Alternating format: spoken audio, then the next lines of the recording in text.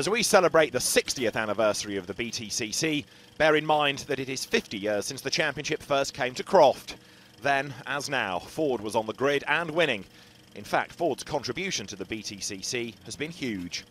Back in 1958, Ford Zephyrs graced the BTCC grid thanks to Jeff Uren, and by 1964 we're taking win after win thanks to the mighty Ford Galaxy and the Lotus Cortina that Jim Clark took to the title that year.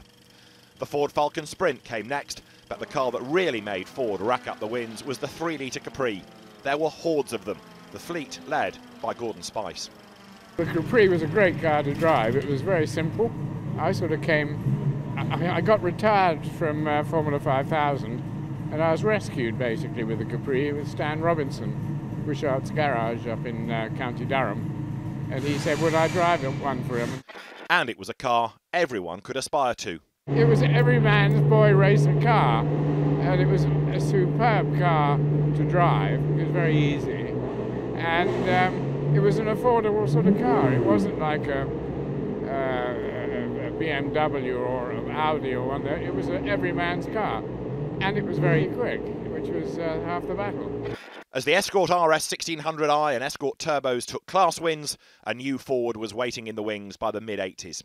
Andy Rouse's American Mercer, badged as an XR4 Ti, gave way to a touring car great, the Sierra Cosworth.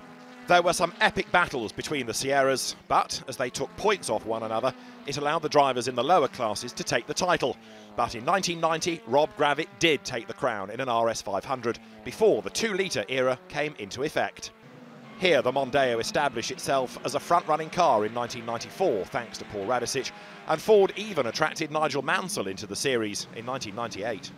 Ford's Mondeo won the last Super Touring title, courtesy of Alain Menu, since when private teams such as Arena and lately Motorbase have flown the flag for the Blue Oval. With the RS badge back on the grid this season, expect that Ford win rate to keep on rising.